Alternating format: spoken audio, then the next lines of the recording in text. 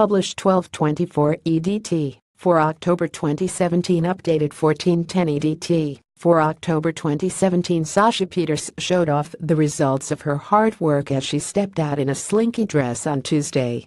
The 21-year-old actress, who is currently competing on Dancing with the Stars, beamed as she enjoyed a date night with fiancé Hudson sheaffer in Hollywood. The night on the town came after the pretty blonde opened up about her struggle with polycystic ovary syndrome, which caused her to gain 70 pounds over 2 years.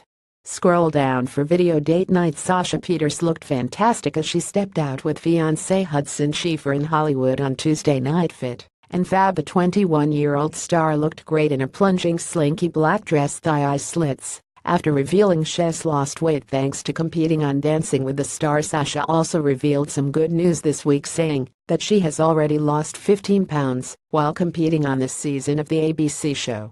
The Pretty Little Liars star flaunted her figure as she headed to Tao restaurant with her beau on Tuesday. She wore a plunging black dress with leather top and a skirt with 2 racy thigh-high slits.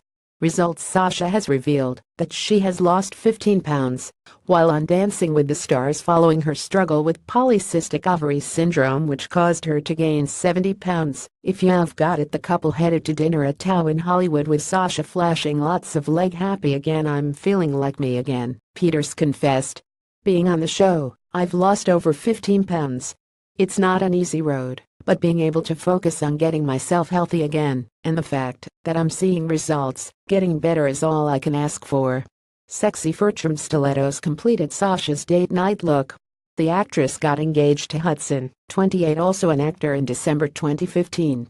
On a recent episode of DWTS, Sasha confessed, I'm feeling like me again. Being on the show, I've lost over 15 pounds. It's not an easy road, but being able to focus on getting myself healthy again, and the fact that I'm seeing results, getting better, is all I can ask for. Unfortunately, after she gained the weight, trolls took aim at her, an added insult to injury.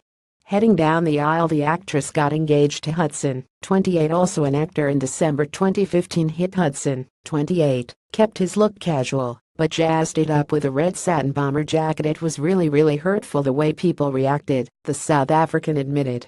People were saying stuff like, she's pregnant and you're fat. They were angry or mad that I looked like this.